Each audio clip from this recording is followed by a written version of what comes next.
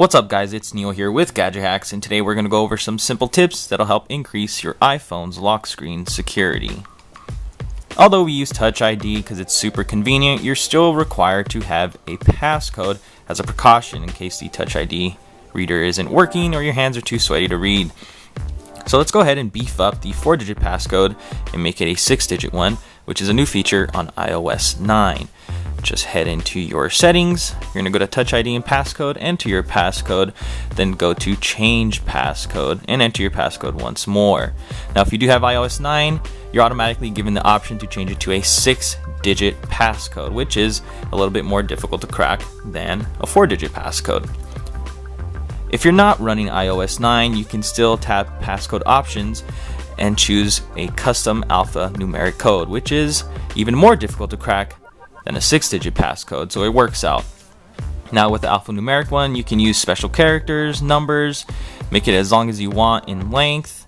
It can be pretty difficult to crack depending on what you create with it, so definitely try this one out. For the next tip, we're going to adjust the allow access when locked preference. One reason you want to do this is in the past, Siri was exploited from the lock screen, so to prevent her from being accessed on the lock screen, you would adjust this preference labeled allow access when locked. Now in addition to Siri, you can also remove your wallet so people can't see any of your credit card information. I also like to disable reply with message in case someone finds my device, they can't reply to a message, though some people do like this because in case someone pretty nice finds their phone, they can reply to a text message of you looking for it or texting your own phone from your friends. But I do turn this off, and I turn off wallet, and if you turn off Siri, you'll also turn off voice dial so no one can dial from your lock screen. You can also remove today and notification view so no one can pull down and check your notifications. So as you saw, we were able to disable the notification center on the lock screen, but if someone finds my iPhone and wants some time to mess with it and try to crack it, they can pull up the control center and toggle on airplane mode, meaning that my phone's off the grid, meaning that I can't wipe it with Find My iPhone or track it down with Find My iPhone. So in order to disable this, you're just going to go into your settings, and then you're going to go to control center and disable access on lock screen. So now if they do want to try to use my iPhone, they'll have to power it on, and that'll give me time to track it with Find My iPhone. For the next tip, we're going to make your iPhone lock itself sooner and quicker automatically. So if you've ever noticed, if you don't use your device for a short period of time, it'll automatically dim the display. You can adjust this by adjusting the auto lock feature under general, and you go to auto lock. Now I use 30 seconds because that's a smaller window of opportunity for anyone who finds my device, so I set it to 30 seconds. Now if you want it to lock itself right when the screen dims, you're going to go back to Touch ID and passcode. Now just be aware that this only works if you have iPhone unlock disabled for use Touch ID.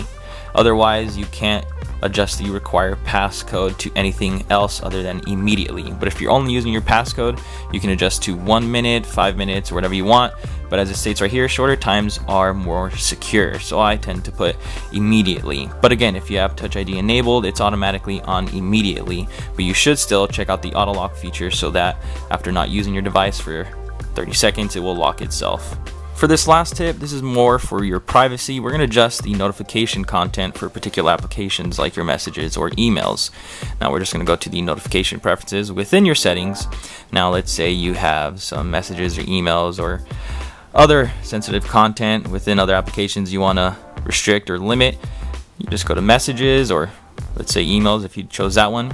Now from here you can disable show on lock screen, or you can actually go to disable show previews. But if you disable show previews, this will also disable the previews when the device is unlocked. But if you have this toggled on your lock screen, people will be able to see your incoming messages and read some of them. So I tend to turn that off, and I also just turn off show on lock screen just to be extra safe. So definitely take advantage of some of these tips. They will make your lock screen that much more secure if you're not using them already. For more information, check out the full guide over at gadgethacks.com. Also, don't forget to like, comment, and subscribe for some more awesome and very useful Gadget Hack videos. Thanks, guys.